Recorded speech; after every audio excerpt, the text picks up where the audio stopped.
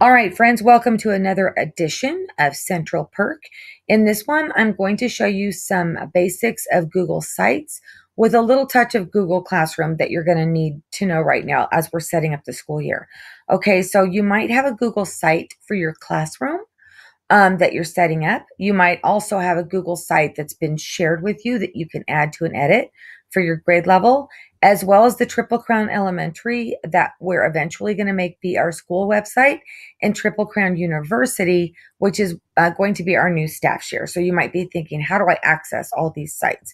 Okay, so you could either go through the waffle